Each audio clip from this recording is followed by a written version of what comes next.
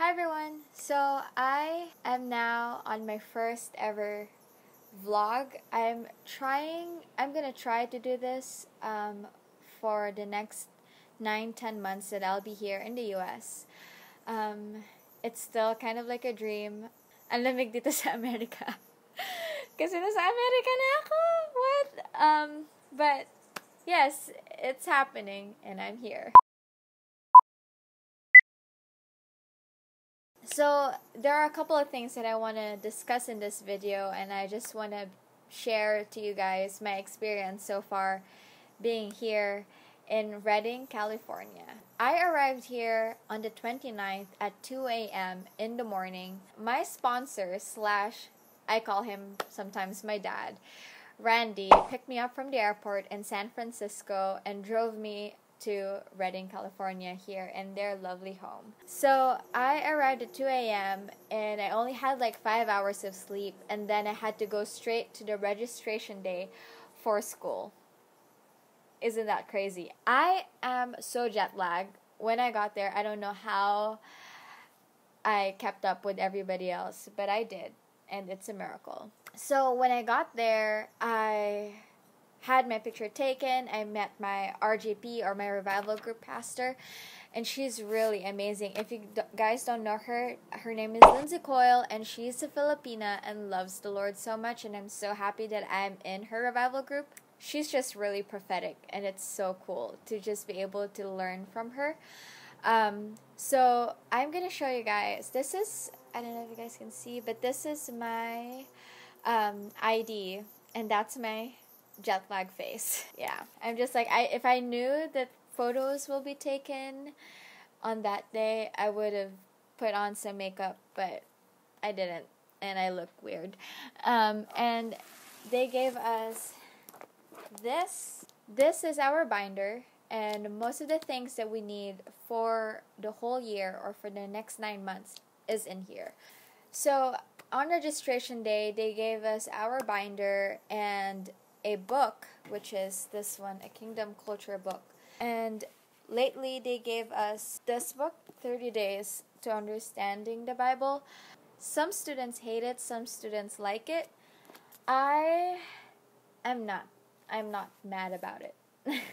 It's interesting. If you're going to BSSM, or if you already did BSSM, you know what I mean. And then this is the latest one that they gave us, Experiencing the Father's Embrace. I cannot wait to read this. I read the first few pages, and it's pretty cool so far. So what we do with these books, we have to make book reports. So that's kind of like how the school works. And they also gave us this basic training for prophetic ministry. So there will be books that we would have to discuss in a corporate setting. So like, imagine like you're in a conference, like a Hillsong conference, or like Kingdom Invasion, something like that, where it's like a lot of people are in the auditorium and there's one speaker. So that's kind of like us. Like we have more than 1,000 students registered, and there will be one speaker. So it's not always, some of you guys are thinking like, what are you doing there? Are you just worshiping the whole time? But yeah, we worship, but we also do some studying.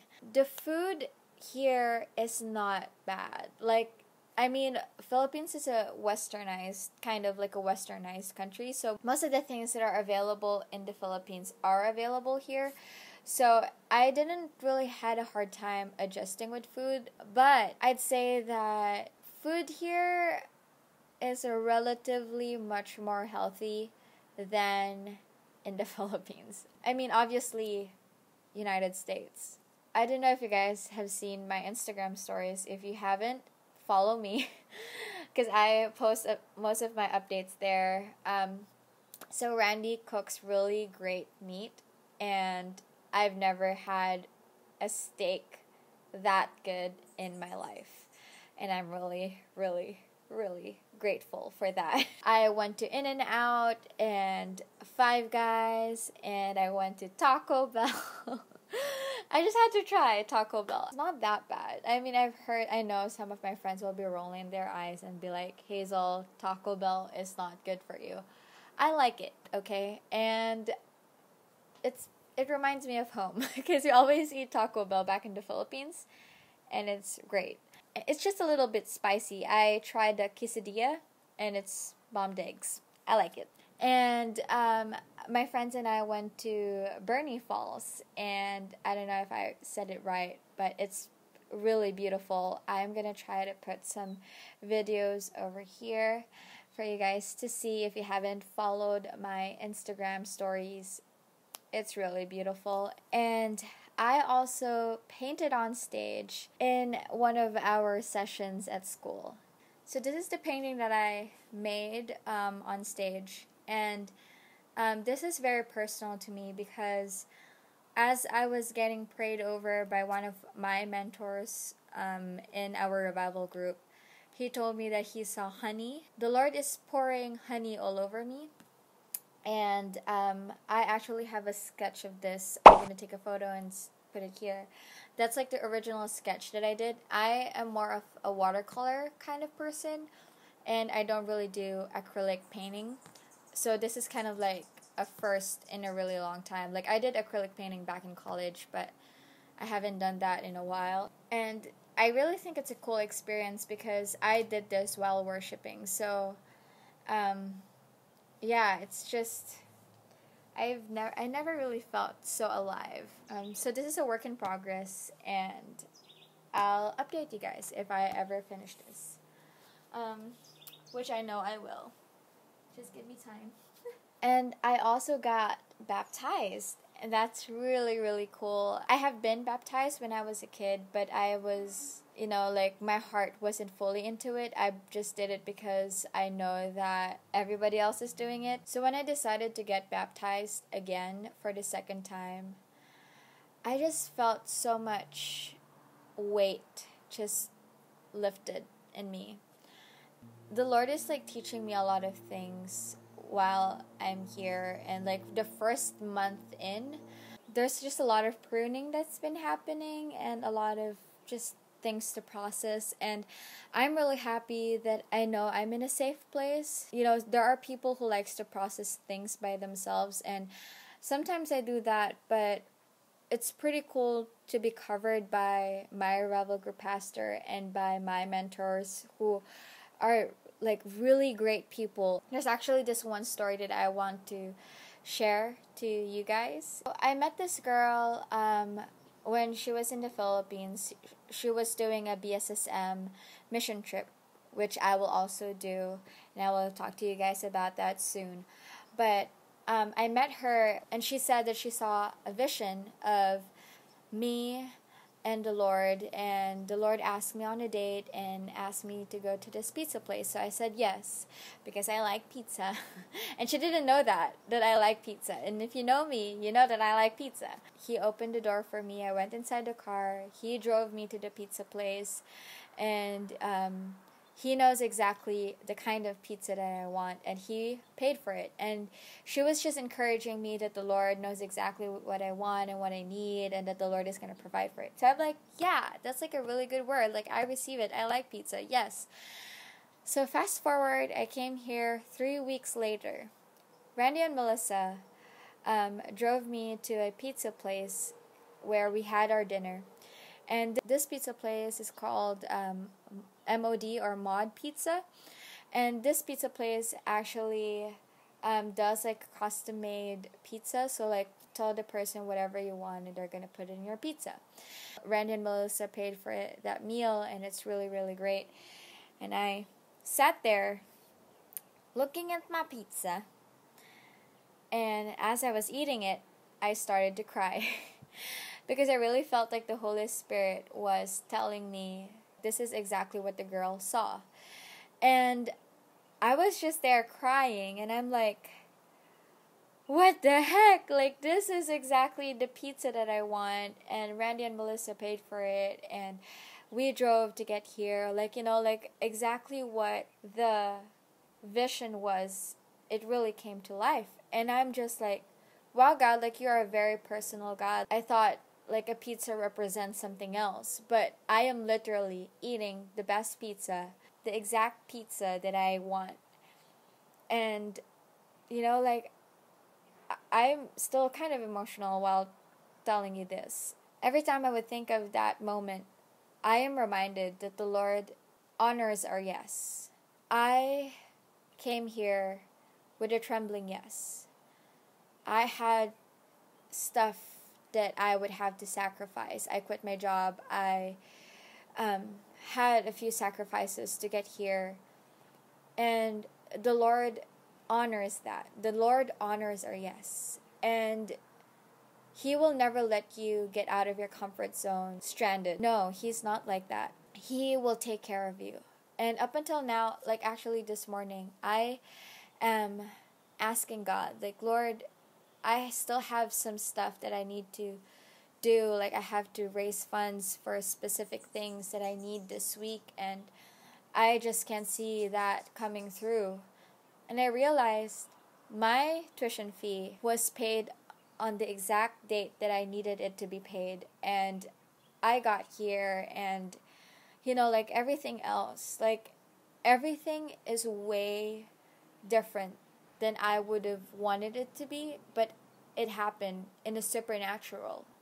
There will be things that you would want to happen, and it just won't happen that way.